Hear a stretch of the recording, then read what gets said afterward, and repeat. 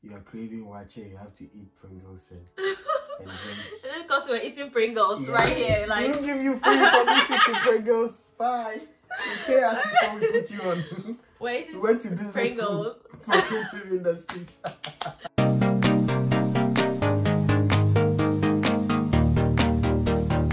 Welcome to Z Study Hub, your home for scholarships, university applications, and generally studying abroad. Yep. Today we're talking about something really important, and if you're planning on studying abroad or working abroad, then you definitely have to watch this video till the end. And what's more important about today's video is that I have a friend of mine, Chief, and we're going to have this conversation, and it is our candid opinion. And so what we're asking is traveling or studying abroad worth it? So we're going to be sharing our candid opinion. We're not going to sugarcoat anything, and we're just going to say it as it is so that you can get to make your own decision. I don't know, for those of you who do not know Chief, I'm just going to let Chief introduce himself briefly, and then we can get it rolling. Hi guys, so my name is Chief. I'm a Chief Name Scholar, 2019, right? 2019, 2020. Yes.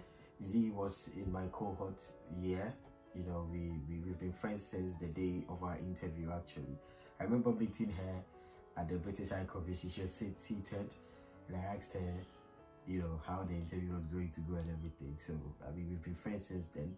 So, I saw her in Ghana, and when we got our scholarships, you know, we were all, like, we went through the process together. Then when we got to England, we linked up a couple of times. So, this is no fluke. Yes. Understand? We know what we are talking about. So what did you study and where did you study? Oh, I studied global media management at the Business School for Creative Industries, UCA Epsom. What did you study and where did you study? I studied a Master of Science in Media Communication and Development at the London School of Economics. Solid. And so it's basically in the same field. So we studied similar stuff. Yeah. And so yes, so we're just gonna go straight to it. But please, if you have not subscribed, make sure you hit the subscribe button in order to see all of the useful information that I will be sharing this channel on studying abroad and getting scholarships. And so make sure you subscribe, and if you have any questions, leave them in the comment section below, and make sure you share the video. So Chief, is studying or working abroad worth it? 100%. 100%. Personally, I think as we read, there's no greater education than travel. So imagine traveling to a different place or a different environment to, you know, acquire knowledge. I think it's worth it. Yeah. First on the list for me is the fact that it broadens your worldview. Okay, as they say, travel and see. In your town, you think you are Gangalia.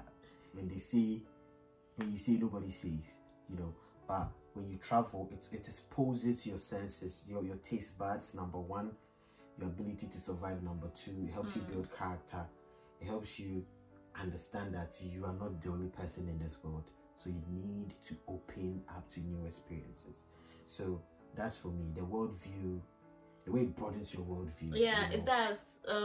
Because you know, you likely, or if you live in one place, you have a tendency to think that, oh, you get comfortable, and they think that's about it. But when you travel, you learn new things, you meet new people, you get exposed to new ideas, you question yourself and what you know. And then that's also a great learning opportunity. It serves as a learning curve for you. So I totally agree with that. And it's very interesting that you made that the first thing, the first point. And that just really shows that it's not just about the hardcore things, but it's also the soft skills. Yeah, it's totally, because you need the soft to get through the hard. That's the thing. You have no idea. Yeah. If you are craving wache, you have to eat Pringles and drink. Because we're eating Pringles right here. Like, we'll give you free publicity, Pringles. Bye. You pay us before we put you on. We went to business school for creative industries. Yeah, so it sort of broadens your worldview, which is a good thing. So that's it for both working and studying. You get these benefits. And so for education, I'm also big on the quality of the education. True. I think that, I mean, you know, like it's... I mean, we are not sitting here to wash out anybody's dirty linen in public, but you will hear it when it's bad. Yeah. You know, so the quality of education is fantastic.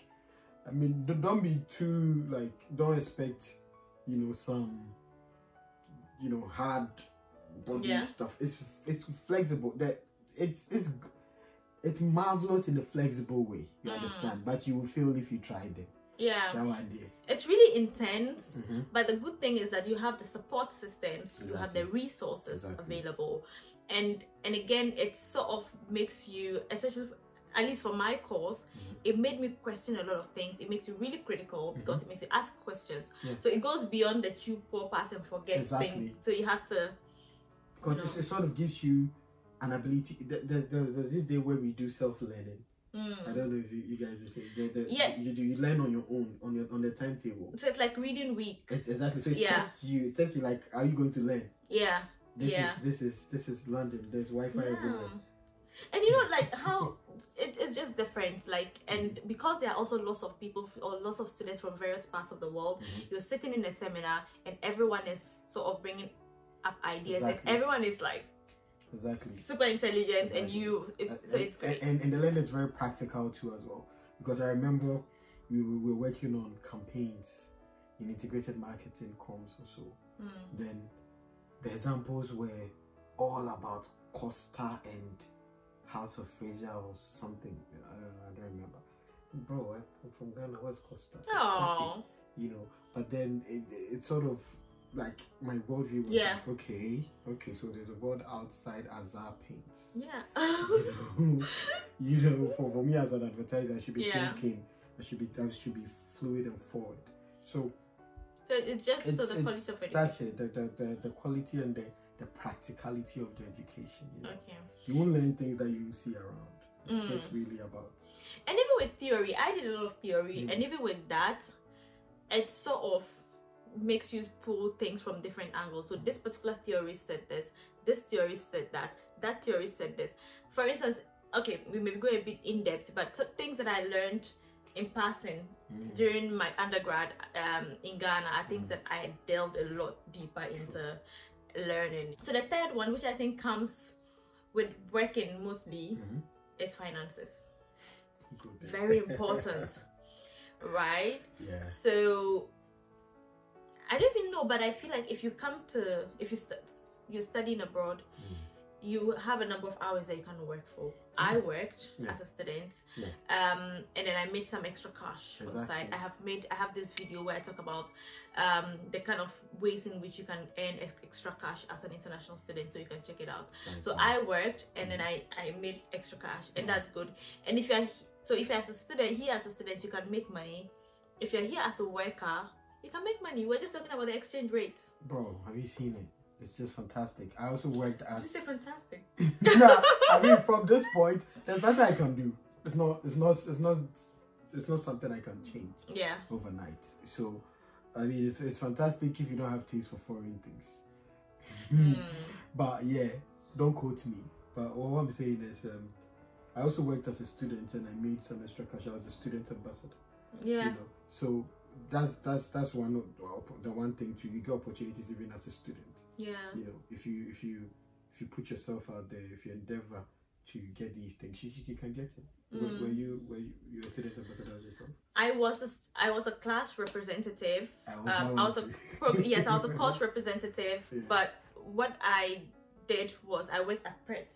I worked at Pret in the kitchen. I worked at it still a little bit, but not much. I worked in the kitchen, and I also worked at Amazon. Oh wow! So I didn't get to do Amazon, but I did work with the NHS at a point as well. So you see, the opportunities are endless. You know, it's just about you psyching yourself, and you know, it's not like we going for it. Or if you're that buy, you can live at home. They're fine. When you're here, you have to work. Because the opportunities are, and you get to save some money, as you said. And we all know you can't be abroad and not send some coins to the people, the family, friends. You know, and that's really important. It's important that you are able to, you know, make something for yourself. And for me also, I'm just thinking about it in this way. So if you finish school and you do not find a job, and then you decide to travel abroad, and if that is where you'd find a job, why not travel and sit at home and be unemployed? Exactly. And I think that to be fair, most of people are not traveling because they don't have the means. But that is why you created this channel. Yeah. Right. So guys, consume the stuff on here. You know, we didn't have the means either. I tell you. That's true. I tell you. Yeah. I tell you, we didn't have the means. We had to go through some vigorous processes to get here. Yeah, we took the bull by the horn. Charlie. So guys, that's it. On that note, I think, Chief, since you're here, because sometimes we talk about scholarships, people tend to not understand the kind of work you have to do to get a scholarship. Maybe some scholarships won't come. Every scholarship comes with doesn't come easy. I think so. And a scholarship like Chief, and then it's like on another level of scrutiny, and you know. So just to emphasize that people need to be willing to do the work, because that's sometimes the challenge I face when it comes to encouraging people who want to get scholarships, because some people don't really understand the level of commitment that comes with. You guys, I mean, achieving is fantastic. Scholarships are good because guess what? You go to school for free. But before you go to school for free, you need to prove to them why they should pay for you. So clearly, you need to stand out of the bunch. So for us, for instance, for Chiefden, I mean, those who, anybody interested would know that Chiefden was like, it's rigorous. Like now it's even worse than the time we were in, right? So you just have to distinguish yourself, make sure that you are ready for the battle. And it's not like when you go, you get it. You'll be put on reserve. You can be even told next year we'll give you and all of that. So it's an uphill climb, but that's why you have to, you know, psych yourself up and put in the work. So it won't come easy. All this that you're seeing, it's made from pressure. Yeah. I know it's a lot of work in the background. What's the next thing? What I'm just thinking right now is the fact that, I don't know about everyone, but me, I'm not ashamed to say that I like the soft life. But why? Who didn't like this? Yeah. So sometimes when you're abroad, it's not easy. But then again, there's a soft life part of it. Yeah. You know, there are certain things that you don't have to struggle for. Like electricity. Yes, like electricity, like transportation. Exactly. You get to where you want to go to. You know, struggling with trotro. It's stressful back home sometimes because of the systems that are there, and then how you. And me, I'll never stop saying this. One of the things that worries me, is walking from my house to the junction. I remember you mentioned it at the Chiefden event. Yes, like the road is bad. How long was that? Like maybe 10 minutes. And it's bad. Which neighborhood? Lakeside. Lakeside. Yes. So I mean, so some of the roads are good. Like it's bad. Like it's really bad. It's bad. The long and short of it is that when you are abroad, there are certain things, basic necessities that you don't have to worry about. Yeah, and that's a good thing. Yeah, but there's one thing that goes without saying: the culture shock is there. It's there. So, I mean, you face things that you never imagined to face, but it's all part of the learning process. Yeah. Then there's no place like home, honestly. But where do you call home? Is it where you're comfortable, or where you're mighty efficient? So it's really up to you. Yeah. So, and since we are being candid, what would you say are some of the negatives? Negatives of studying abroad or working abroad? Negatives. The negatives is that it gets too cold, man. The weather. Yeah, it gets too cold. But I remember my professor telling me there's no such thing as bad weather, only bad clothing. Yeah. So if you are strapped, you are fine, because people have lived here, worked, and made a life out for themselves. Yeah. The thing about human beings is that wherever you put a human being, they'll complain. Okay. Yeah. So it's okay. It's okay to find not to agree with people or us or whatever. Yeah. These are personal experiences. They could be different for you. So it's okay. Yeah. So I mean, it gets too cold. You miss home. Look, Wache is £10. That's why I don't like Wache. Wache is £10. It's £10, man. I I braided my hair for £15. Even though she said £20, so it's because she's a Ghanaian woman. I paid her £15, and £15. If you convert it, that's like 230 something cedis. In Ghana, I braid my hair for like 15 Ghana. Bro, a haircut is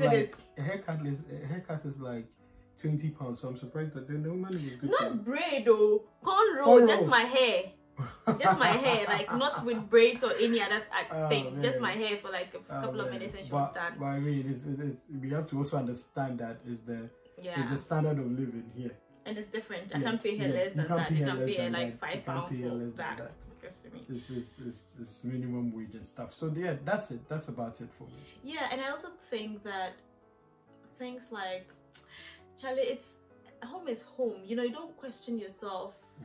If you fit in sometimes, and maybe people keep asking you where you're from, or just feeling like I don't know if you remember I told you that in some time ago, when I was a student. Syndrome thing?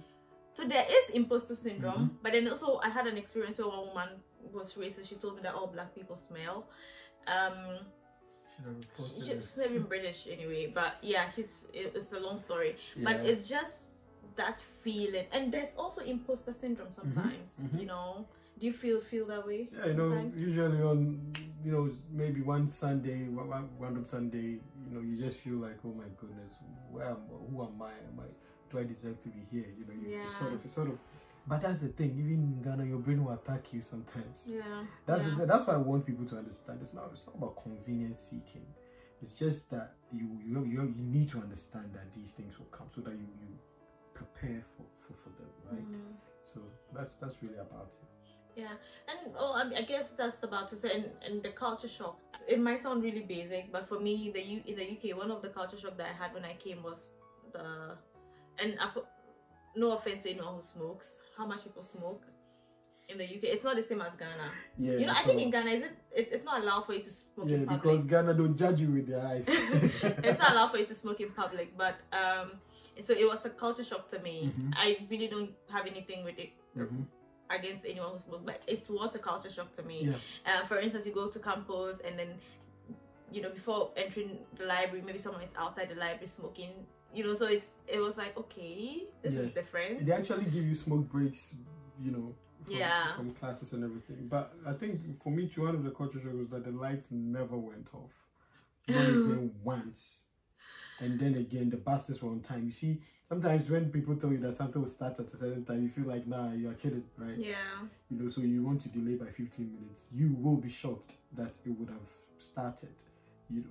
So these things are... So in conclusion, what would you tell anyone who is contemplating? Don't fear. If you have the resource, if you have the money, I mean, we all want to be global citizens. So just take the chance. Take that bold step. That's what I'll tell anybody. But prepare yourself, because this is Mama no day here, Papa no day here. That's true. This is the wilderness. It's a concrete jungle where dreams are made of. So just prepare yourself. And then when you come to, don't forget home. Remember that song that I really love as well. That's South African song. No matter where you go, remember the road that leads you home. It's really nice song.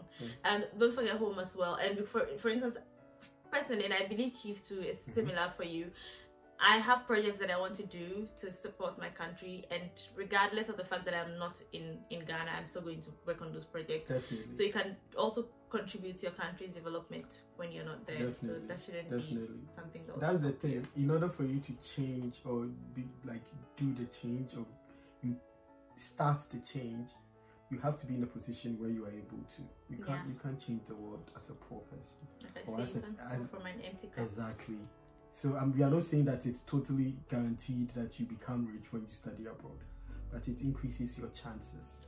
Because you are going to meet people you can network with, people who can facilitate or fasten your dream and plans. So that's what we are saying.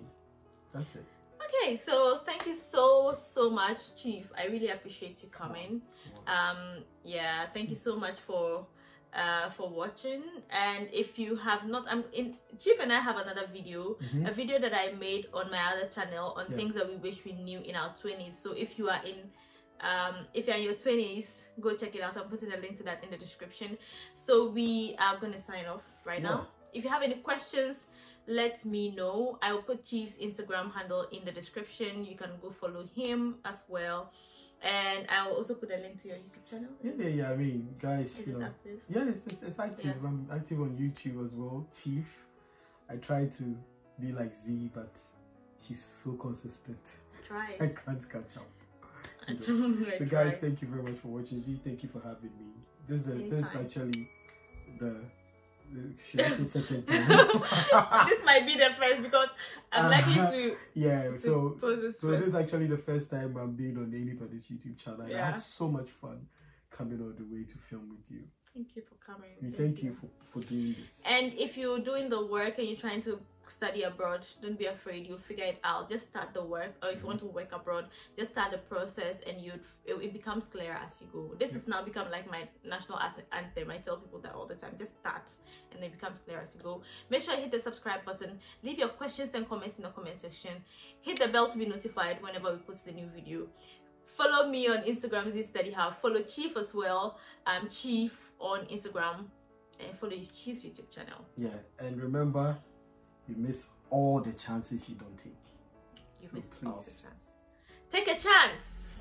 Take a chance. All right. Bye-bye. Bye. Cheers.